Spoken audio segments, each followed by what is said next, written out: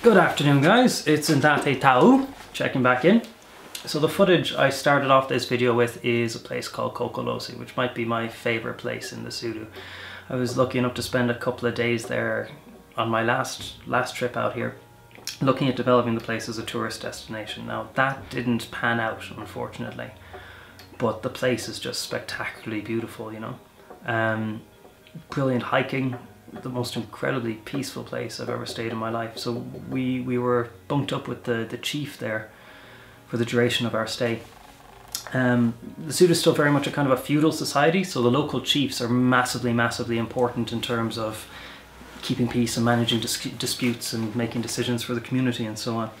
Now the chief of Kokolosi had sadly passed away, so the temporary mantle of chief had fallen to his wife while they waited for his son to come of age, you know.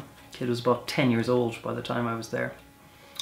So we stayed with the chief for a couple of days, and she stays in these traditional Basotho rondavels, you know, the clay walls and the thatch roof, and no electricity or running water, so everything lit by lamplight, you know, which was really beautiful. Made going to the bathroom interesting. You know, you'd have to go outside over to the long drop toilet, trying not to let your oil lamp go out while being stalked by about 15 dogs, which in any other country would be called bears, you know. But yeah, the chief's son, you know, he was kind of latched onto me a little bit, you know. I think he missed his dad, missed a bit of male company, you know. So he asked to...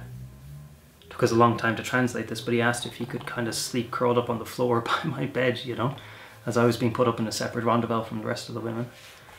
I don't know, I was kind of young, I got a bit awkward about it, so that didn't happen. But still feel bad about that. But the next day, him and his friends took me and Maria hiking, and that's the story I was telling you guys about the Basotho kids a couple of episodes back. What else have I been up to? Well, number one is it's hot.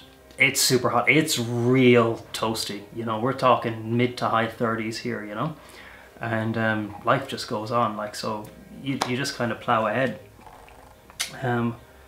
So what have I been doing? Well, I've been training some of the more militant members of Action Lesotho in Chen style Tai Chi and Wing Chun. A few of them are showing a dangerous aptitude for it, so I may have opened a bag of worms there. Yeah, I'm hopefully, if my video editing skills are competent enough, you are now looking at some footage of me and Saskia training in Dave and Pippa's garden. It's a beautiful spot, you know. Let's see, what else have I been doing? Oh yeah, the reason you're not seeing too many updates from me is because I'm mostly doing video stuff at the moment. I don't want to be releasing too much of that until it gets approved by the Action Lesotho top brass.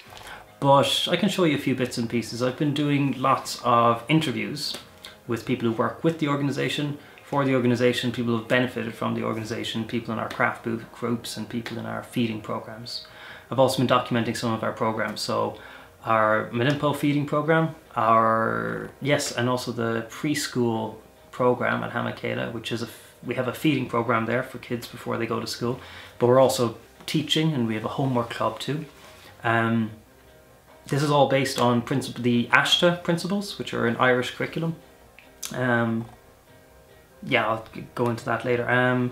Let's see. Oh yeah, the feeding program has a massive effect on the kids actually, because if it wasn't for the kids get one meal a day from the government when they go to school, right? They get lunch, but it's lunch, it's in the middle of the day, so they go to school hungry, you know, and they just don't retain information. So the Hamakela preschool feeding program means that they go to school with, you know, full tummies, and we've actually been able to show that they're absorbing information and learning a lot more quickly and a lot better, which is awesome.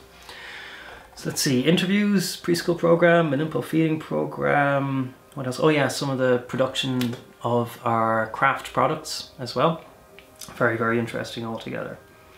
So that's kind of the gist of it, guys. That's what I've been up to. I'm still fairly flat out, which is good. It's the only way to be.